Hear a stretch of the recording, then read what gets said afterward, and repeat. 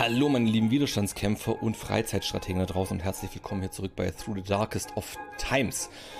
Wir haben beim letzten Mal schon mitbekommen, dass der Boykott der jüdischen Geschäfte begonnen hat. Wir haben versucht, uns ihm zu widersetzen, zumindest vorerst mit Erfolg, aber das wird wahrscheinlich nicht lange anhalten, denn früher oder später werden sie auch Gewalt gegenüber den Leuten anwenden, die da versuchen, sich irgendwie dagegen zu widersetzen. Die Nazis rufen zum Boykott aller jüdischen Geschäfte in ganz Deutschland auf. Himmler befördert. Heinrich Himmler wurde zum Polizeipräsidenten von Bayern ernannt. Oh mein Gott. 10.000 Preußen verhaftet. Seit Februar haben preußische Polizei und SA mehr als 10.000 Menschen verhaftet und in Schutzhaft genommen. In regulären Gefängnissen gibt es nicht genug Platz. Viele werden in provisorischen Lagern gefangen gehalten. Ich muss ganz ehrlich sagen, ich bin gerade ein bisschen irritiert. Diese Situation kenne ich gar nicht. Ich weiß nicht wirklich, was da passiert ist. Vielleicht erfahren wir es noch. 5. April 33. Bei unserem Treffen kocht Werner Schulze vor Wut. Ich schwöre euch, der Reichstagsbrand, das war das größte Geschenk, das wir den Nazis hätten machen können. Meint er. Ja, ich persönlich behaupte immer noch, oder gehe davon aus, es waren die Nazis selber, sie haben sich selbst beschenkt. Was meinst du damit? Werner fährt fort.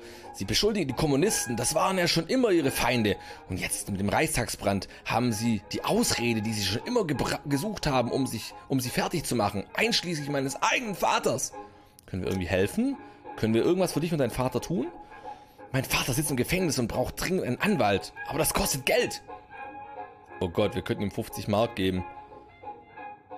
Problem ist bloß, stellen sie halt wirklich, wisst ihr, sie stellen sie halt jeden Kommunisten halt unter Generalverdacht. Das war damals noch die These, die ich schon angesprochen hatte vor 2 Videos. Also im vorletzten Video, dass damals halt die Nazis versucht haben, halt quasi das als eine große kommunistische Verschwörung darzustellen, was sie allerdings nicht standhalten konnten. Oh Gott, ich werde versuchen, ihm das Geld zu geben. Scheiße. Wir helfen dir, einen Anwalt, für einen Anwalt zu bezahlen. Ja, mehr können wir nicht machen. Und damit sind wir pleite. Cool, damit sind wir jetzt pleite. Jetzt haben wir kein Geld mehr. Jetzt haben wir noch 10 Mark. Yuppie-du. Und immerhin hatten wir das Geld. Was ist das hier? Medikamente kaufen. Was kann ich da tun? Die Unterstützerin Emma Ritter stellte uns einen Arzt in Wilmersdorf vor, der bereit ist, uns mit Medikamenten zu versorgen, ohne zu viele Fragen zu stellen. Okay, das ist schon mal cool. Da muss man einfach nur Unterhändler sein. Ansonsten gibt es keine echten Nachteile. Hat aber schon ein gewisses Grundrisiko. Eine Ausstellung besuchen, was bringt das? Professorin der bildenden Künste Monika Niedermann wird Unterstützerin und teilt uns mit, wo wir noch verbotene, entartete Kunst anschauen können. Was? Es gibt jetzt schon entartete Kunst? Ach du Scheiße, die waren aber schnell. Wir können jetzt eine Ausstellung besuchen. Boah. Ah, okay, das sorgt einfach dafür, dass wir noch mal ein bisschen Moral bekommen. Alles klar. Dann können wir hier einen ehemaligen Gewerkschafter treffen. Gerhard Kupfer kennt einen ehemaligen Gewerkschafter, der möglicherweise bereit ist, unsere Sache zu unterstützen. Ja, das wäre auch nicht schlecht. Wir schauen allerdings erstmal noch die anderen Sachen an. Dann gibt es hier noch eine Akademikerin wieder treffen. Okay, das kennen wir schon. Können wir also auch wieder theoretisch machen. Oh, scheiße, guck mal, wir sind jetzt alle schon irgendwie angeditscht. Wir brauchen auf jeden Fall Geld, sonst können wir das hier auf gar keinen Fall machen. Ne? Wir müssen wieder dann irgendwann mal untertauchen. Monika Vollbrecht kennt einen ehemaligen Gewerkschafter, auch einen Gewerkschafter. Okay, also die Sache wird jetzt immer gefährlicher. Und was ist das hier? Nathans Laden besuchen. Nathan ist ein Ladenbesitzer, der unsere Sache unterstützt. Wir könnten nützliche Dinge zu einem reduzierten Preis bei ihm kaufen. Braucht man halt auch irgendwie dieses Unterhändler-Ding. Könnte er machen, meint er. Ja, er hat ja doch den besten Skill, was das angeht. Die Frage ist halt, was will ich? Das kostet halt 10 Mark. Die Frage ist, was bekomme ich dafür? Ich krieg irgendwas, was ich nicht weiß. Das sind genau 10 Mark.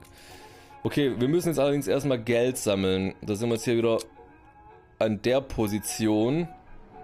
Bringt 13 bis 22. Ich will mal gucken, wie viel ich da eigentlich rauskitzeln kann. 18 bis 30. 18 bis 30. Mit einem geringen Risiko. Ich bringe hier noch das Fahrrad mit ein. Wir brauchen dringend Geld. Keine Frage. Mit Arbeitern sprechen. Mit Christen sprechen.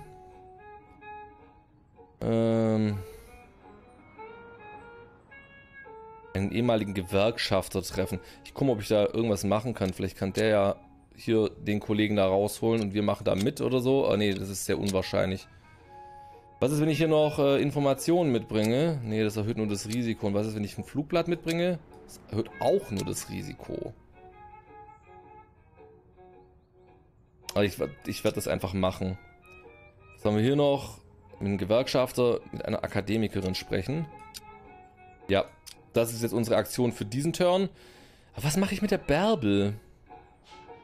Also wir werden bald, sobald wir das Geld haben, uns alle mal für eine Weile untertauchen. Ich hoffe, dass dann diese roten Punkte auch einfach mal wieder weggehen. Hier, achso, da ist ja Befolgungsgrad. Die Behörden hegen einen Verdacht gegen dieses Mitglied. Steigt der Verdacht so hoch, werden sie ihn verhaften. Muss halt jetzt wirklich aufpassen, ne? Halt echt mies. Gut. Immerhin haben wir 47 Unterstützer. Das bringt uns immerhin auch nochmal 14 Mark. So, Geld sammeln. So, auf jeden Fall scheint hier alles gut zu laufen. Sehr gut. Wir bekommen nochmal satte 24 Mark, aber wir wurden wieder mal gesehen. Und Franz Zimmermann trifft sich mit einem ehemaligen Gewerkschafter in Reinickendorf. Mal schauen, ob es klappt. Jawohl, 2 weitere Unterstützer. Michael Adler, Sozialdemokrat. Charlotte Sauer trifft sich mit einer Akademikerin. Stellt sich heraus, dass sie auch dieses Regime nicht mag. Eine weitere Unterstützerin, aber wir wurden wieder gesehen. Fuck my life. Aber immerhin haben wir unsere Moral erhöht und einen weiteren Netto-Unterstützer bekommen. Neues Beamtengesetz. Das Gesetz zur Wiederherstellung des Berufsbeamtentums erlaubt es dem neuen Machthabern Juden, Kommunisten und politische Gegner aus dem öffentlichen Dienst zu entfernen. Das Interessante ist, dieses Berufsbeamtentum haben wir ja bis heute. Das wurde komischerweise nicht wieder eingestellt. Ich wusste übrigens auch gar nicht, dass es in der Weimarer Republik nicht existiert hat. Interessant. Interessant. Darüber sollte ich mal ein bisschen mehr nachlesen. Der voran meint, Landesregierung entmachtet. Reichsstatthalter der NSDAP regieren nun deutsche Teilstaaten. Ja, die haben jetzt einfach dann quasi wirklich die demokratisch gewählten Parteien letztendlich der einzelnen Bundesländer letzten Endes einfach entmachtet. Von Papen ist zurückgetreten. Franz von Papen gibt das Amt der Reichskommissars von Preußen an Göring ab, bleibt aber Vizekanzler in Hitlers Kabinett. Peter Kettmann fängt mich vor dem Treffen ab. Pass auf, ich habe lange genug gewartet, aber du hast immer noch nichts unternommen, also ich muss jetzt mal Klartext reden. Er senkt seine Stimme. Was hast du mit Bärbel Schmidt vor? Was meinst du damit? Was ich damit meine? Du willst mich so weit bringen, es laut zu sagen, nicht wahr? Sie ist homosexuell. Na und? Peter redet weiter. Ihre privaten Vergnügungen interessieren mich nicht. Sie kann tun und lassen, was sie will. Wenn es dir egal ist, wo ist dann das Problem? Peter schnaubt und fährt fort. Das Problem ist, jeder weiß es über sie und ihre Liebhaberin. Sie wissen alle Bescheid. Was geht dich denn das an? Mag sein, aber ich verstehe immer noch nicht, was sich daran stört. Jemand könnte sie damit erpressen und das ist es, was uns alle gefährdet, erklärt Peter. Tja, jetzt kann ich wieder zustimmen, sie rauswerfen oder... Das ist lächerlich. Dir geht es doch nur um etwas anderes. Ja, jetzt kann jetzt nur letzten Endes jetzt hier wieder gegeneinander ausspielen, die beiden. Das ist natürlich nicht das, was ich will. Ich will aber eigentlich die Bärbel... Wisst ihr, das Gemeine ist, die Bärbel ist uns leider völlig unnütz. Und vielleicht ist es für sie... Ich finde es jetzt halt doof, dass ich sie nur rauswerfen kann. Ne? Das klingt so nach dem Motto, ja, du hast recht, sie ist homosexuell, ich schmeiß sie jetzt raus. Ich hätte lieber so eine Option zu sagen, du Bärbel, wir legen dich erstmal still. So wie man halt Agenten stilllegt. Du bist noch Teil des Teams, aber du bist einfach an keinerlei Aktion mehr für die nächsten 3 Monate beteiligt, bis Gras über die Sache gewachsen ist. Ne? Du gehst deinem ganz normalen Leben nach, aber du lässt dich fürs Erste nicht mit uns sehen. Wir reden nicht über dich, du redest nicht über uns. Wir treffen uns in 3 Monaten. Machst du genau ein Datum aus, dann gehen wir da einen Kaffee trinken oder sowas in der Art und Weise. So etwas würde ich jetzt am allerliebsten dann quasi ihr vorschlagen, einfach um den Peter Kettmann jetzt hier so ein bisschen zu beruhigen und damit letzten Endes auch quasi Ruhe in die Gruppe zu bringen und damit auch letzten Endes den hohen Beobachtungsgrad, den sie mit sich bringt. Aber so zwingt mich das Spiel jetzt halt leider zu sagen, das ist lächerlich, es geht dir ja um was anderes. Ich muss meinen Zorn zügeln. Soll ich auch alle Juden aus der Gruppe rausschmeißen? Hm? Peter schaut auf den Boden. Alle Sinti und Roma? Alle Kommunisten? Wen sonst noch? Peter schweigt. Nein, natürlich nicht. Denkt daran, wofür wir kämpfen. Und jetzt an die Arbeit. Ja, das ist das große Problem. Also da hätte ich mir ein bisschen mehr Varianz gewünscht in den Möglichkeiten, hier was zu sagen. Oh, was kann ich da machen? Flugblätter verteilen. Das führt dann am Ende zu Informationen kaufen. Okay. Ist gut. Hier kann ich nur Bücher verbreiten, was ich nicht kann. So, hier könnte ich jetzt Flugblätter verbreiten. Von unseren Unterstützern in Reinickendorf erfahren wir, an welchen Orten Flugblätter hinterlassen soll, damit möglicherweise viele Leute sie finden. Ich will mal gucken, was braucht man dafür. Man braucht dafür zweifelhafte Vergangenheit, sportlich, ruhig, leicht. Ja, wir haben nichts davon. Wir haben nichts davon. Keiner von uns ist auch nur ansatzweise dafür geeignet. Ja, du vielleicht. Das ist halt das Doofe. Und halt nur Leute machen, die halt... das ist eine unglaublich riskante Scheiße. Problem ist halt, wir leben jetzt halt auch schon mit diesem Verfolgungsgrad. Ah, warte mal, bei ihr ging es jetzt hier um 1 runter. Guckt euch das mal an. Es geht also auch mit der Zeit runter. Okay. Das wusste ich noch nicht. Das ist gut zu wissen. Also gut, man braucht dafür Geheimhaltung und Propaganda.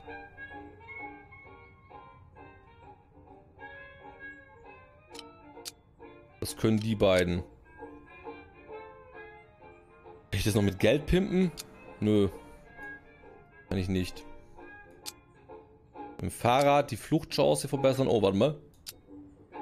Dafür steigt sogar die Wahrscheinlichkeit der Vorbereitung. Und was ist, wenn wir da noch mitmachen? Boah, dann ist die Gefahr sau hoch. Und die Chancen gehen aber auch nicht wirklich hoch.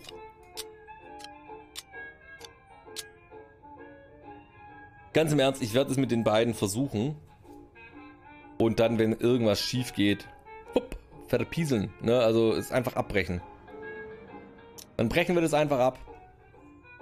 Nicht zu viele Risiken eingehen. Was ist das hier? Eine Ausstellung besuchen? Nein, wollen wir nicht. Papier kaufen? Wollen wir nicht. Jetzt können wir hier nochmal mit einem ehemaligen Gewerkschafter uns treffen. Das könntest du machen. Denn du bist ja ein Sozialdemokrat. Das kriegst du auch höchstwahrscheinlich alleine hin. Das wäre den Laden besuchen und irgendwas kaufen. Bäh, wir sind zu doof dazu. Mit den Christen sprechen. Haben wir einigermaßen eine Chance. Oh, nee. Ja, hier werde ich auch kein großes Risiko eingehen, aber wir müssen was tun. Bin ich zumindest der Meinung. Oh, wir haben ihn jetzt als... Michael Adler hält die Verbindung zu den Sozialdemokraten aufrecht, die sich immer noch gegen das Regime stellen. Bestätigen? Oh! Oh, dadurch haben wir nochmal einen Unterstützer bekommen. Das ist neu.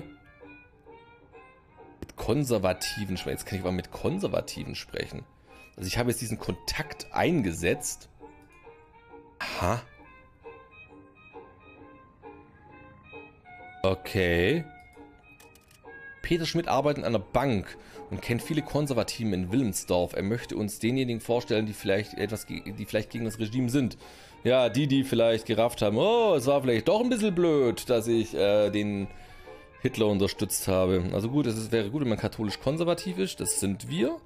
Es ist gut, wenn man national-konservativ ist, wenn man Monarchist ist, wenn man inspirierend und wenn man Strippenzieher ist. Es ist eher schlecht, wenn man Zweifel hat, Vergangenheit, gewaltbereit ist, sozialdemokratisch, kommunist oder anarchistisch. Das könnte sie tatsächlich machen. Ich nehme dich nochmal raus hier aus der Nummer. Guck mal, was passiert, wenn ich dich da reinpacke. Was ist, wenn ich hier die Information mitnehme? Ich werde das jetzt einfach mal versuchen. Ich hoffe, es geht nicht schief. Werner Schulze haben wir übrigens auch noch. Der ist ja Sozialdemokrat. Den kann ich ja eigentlich nochmal Den Arbeitern schicken. Ja. Gucken wir mal, ob das jetzt läuft. Wir bekommen nochmal durch die Unterstützer weitere 14 Mark.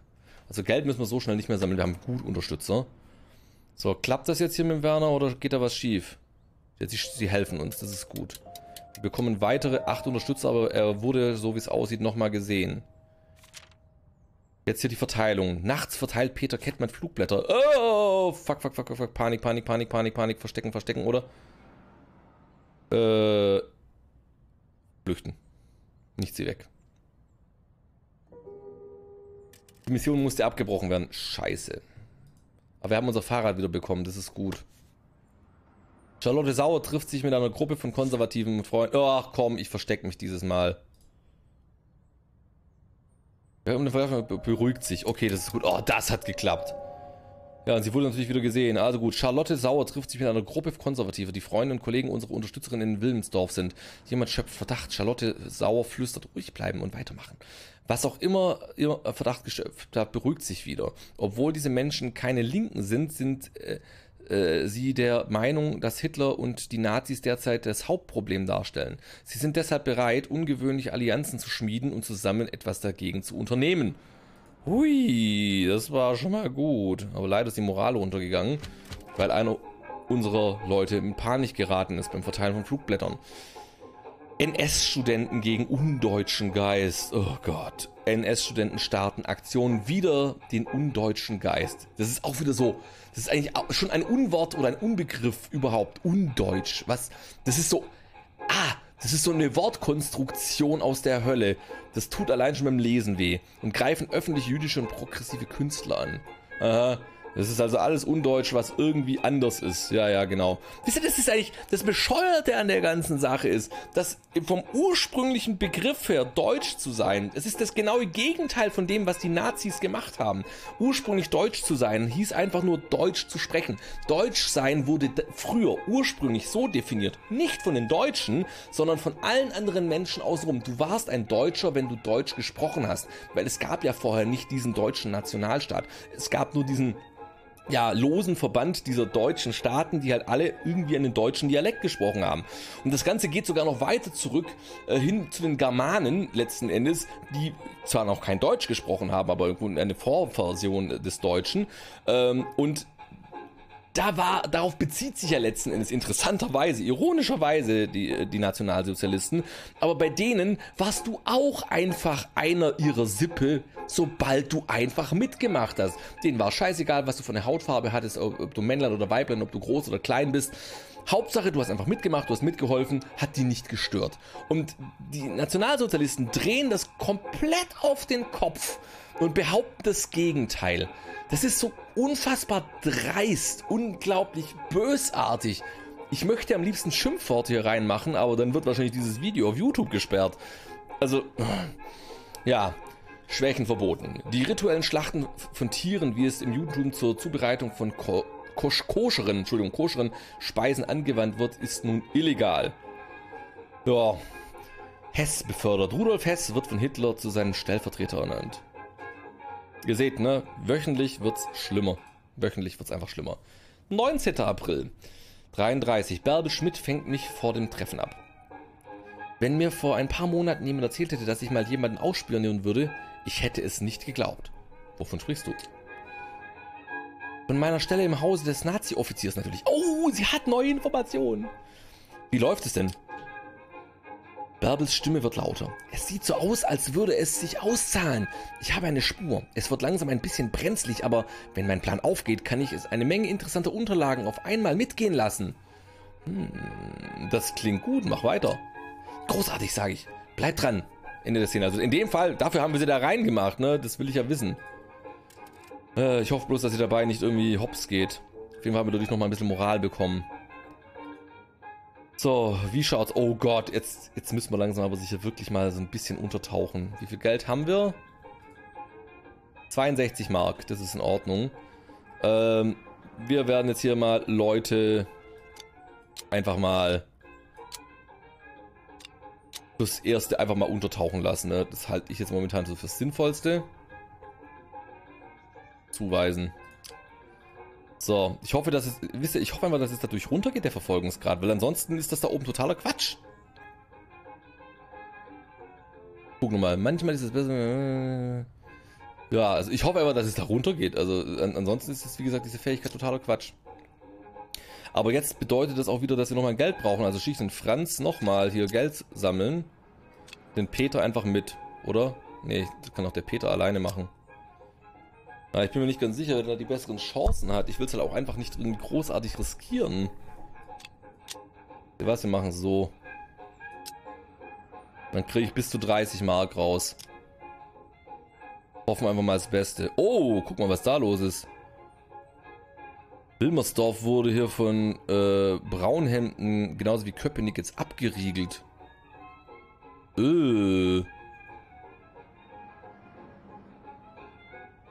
Scheiße. So, unsere Unterstützer hauen uns nochmal 17 Mark rein. Wir verlieren zwar wieder 3 Unterstützer, aber wir haben gerade sehr, sehr viele. Und klappt das? Bitte, lass es klappen. Oh, komm, schon wieder ein Zeuge. Es kann doch wohl nicht wahr sein. Ruhig bleiben und weitermachen. Der Augenzeuge geht wieder. Wir bekommen jetzt weniger Geld, aber wir wurden halt gesehen. Peter Kettmann wurde gesehen. Boah, ey, es gibt überall Augenzeugen. Ich will nur, dass wir auch noch einen Augenzeuge haben hier. Ja, wir verstecken uns jetzt hier. Aber das erhebt halt nur die Moral. Es erhöht nur die Moral, wie ich gerade realisiere, ne? Das finde ich irgendwie sehr, sehr schräg. Die Gestapo wurde gegründet. Hermann Göring bildet aus der preußischen Polizei die geheime Staatspolizei. Jetzt geht's los. Übrigens auch weitgehend Vorbild für die Stasi. Ne? Die Methoden waren ähnlich. Führergeburtstag. Also nicht 1:1. Ne? Ich setze es jetzt nicht 1:1 gleich. Aber es ist... heutzutage weiß man, dass die Stasi sich letztendlich alte Nazi-Methoden ja, letztendlich bedient hat und teilweise halt auch ehemalige Nazis, unter anderem wahrscheinlich auch von der Gestapo, eingestellt hat, weil die konnten das halt schon. Ich meine, im Westen haben die Amerikaner genau das Gleiche gemacht. Ne? Ich will jetzt nicht sagen, dass es nur der Osten gemacht hat. Das muss man klar sagen. Aber das Interessante ist halt einfach, dass dass halt letztendlich die Stasi halt letzten Endes halt aus all dem hier raus entstehen konnte, weil die es halt einfach schamlos ausgenutzt haben. Und die ehemaligen Hardcore-Nazis haben dann gesagt, nein, nein, ich war schon immer Kommunist. Ja, ja, das sind diese typischen Karrieristen. Egal welches System, Leute, die einfach jeden Schweinkram mitmachen. Egal auf welche Art und Weise. Führergeburtstag. Adolf Hitlers 44. Geburtstag ist nun Nationalfeiertag. Deutschland feiert mit Paraden und Gottesdiensten. Ausgerechnet Gottesdiensten. Albert Funk ist tot. Der Kommunist und ehemaliges Mitglied des Reichstages Albert Funk stirbt im Alter von 38 Jahren, nachdem er aus einem Fenster im Obergeschoss einer Polizeistation geworfen wurde. Er wird aus einer Polizeistation geworfen. Ich habe euch in der letzten Folge schon etwas von Angst und du kannst niemanden rufen was gesagt, ne? Jetzt wird schon jemand quasi aus einem Polizeifenster geworfen, damit er stirbt. Ohne Worte. 26. April 33. Nicht jeder aus der Gruppe erscheint zum heutigen Treffen. Tatsächlich, einer fehlt. Wer ist denn nicht da? Peter Kettmann ist nach Moskau geflohen. Warum denn das? Es war einfach zu gefährlich für ihn in Deutschland. Mitglieder der kommunistischen Partei müssen mit der ständigen Angst leben, von Braunhemden verprügelt oder verhaftet zu werden. Er hat es einfach nicht mehr ausgehalten. Oh shit, okay. Das heißt, wir haben also ein weiteres Mitglied verloren.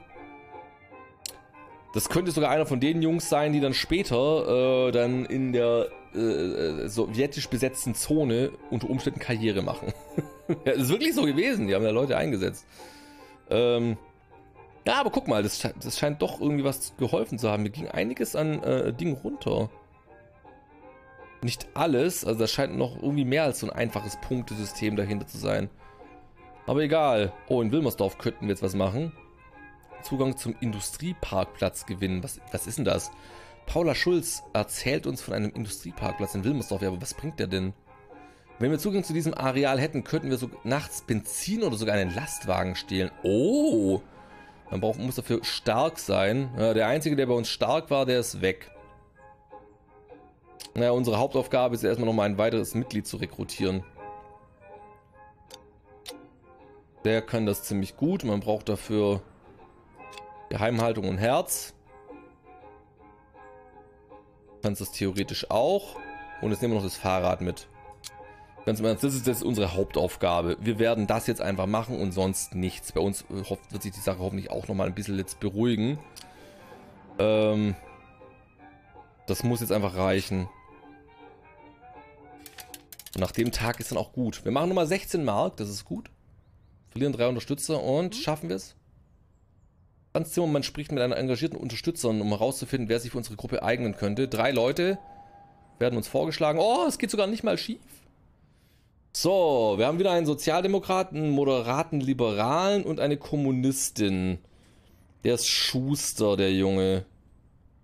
2 Chemiker, interessant. Einen sozialdemokratischen und kommunistischen Chemiker. Der hat durchgehend okay Werte, als Schuster jetzt nicht so viel Allgemeinwissen, aber ganz im Ernst, er hat ansonsten sehr, sehr passable Werte. Das finde ich sehr, sehr gut. Wir nehmen den Hubert Niedermann. Der ist jetzt Teil unserer Gruppe. Wir haben dadurch jetzt leider halt auch 10 Moral verloren. Aber ich kann damit leben. Tja. Und damit würde ich aber mal sagen, lesen wir das jetzt ja noch ganz kurz durch, werden aber dann gleich Schluss machen. Die SA stürmt Gewerkschaften. Gewerkschaftsbüros werden von SA-Truppen ab jetzt verwüstet. Ab jetzt ist die Gewaltbereitschaft da. Komplett. Ich glaube, jetzt könnten wir es auch nicht mehr wagen, in das jüdische Geschäft zu gehen. Gewerkschaften wurden verboten. Die deutschen Gewerkschaften werden abgeschafft und verboten. Ersetzt werden sie durch die Deutsche Arbeitsfront. Unter Führung von Reichskanzler Robert Ley. Ja, genau. Die Gewerkschaften, die dafür da waren, damit man halt letzten Endes sich organisiert, um seinen Lohn durchzudrücken, werden jetzt durch eine staatliche Sache ersetzt. Das ist so absurd. Flugzeug mit dem Namen Hindenburg. Hermann Göring benennt die Junkers D 2500 nach dem Reichspräsidenten Hindenburg und gründet den Reichsluftschutzbund. 3. Mai 33. Bärbel Schmidt zieht mich nach dem Treffen aus einer heftigen politischen Diskussion beiseite. Wie lange wollen wir Werner Schulzes Unverschämtheiten eigentlich noch ertragen? Das muss aufhören. Was meinst du denn jetzt schon wieder? Werner Schulz ist ein unverbesserlicher Sozialdemokrat. Ja, das ist ja wirklich schrecklich. Hallo? Hä? Wieso? Also heutzutage würde man vielleicht sagen, ja, aber selbst das kann man eigentlich nur im Scherz sagen. Also, ja, seine Ansichten schaden uns auf Dauer. Ohne ihn wären wir besser. Bärbel Schmidt, nein, beide sollen bleiben. Boah, ey, ihr seid doch echt totale Streithähne. Hört zu, Bärbel, wir sind alles Menschen mit unterschiedlichen Ansichten und Meinungen, aber uns eint der Kampf gegen das Regime. Du musst diese Unterschiede aushalten oder die Gruppe verlassen, sage ich. Ich glaube, du machst einen Fehler, erwartet Bärbel. Ja,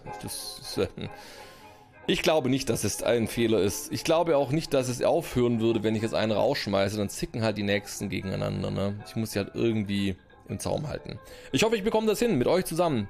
Macht's gut, bis zum nächsten Mal. Wenn ihr wollt, macht's gut. Ja, tschüss und ade.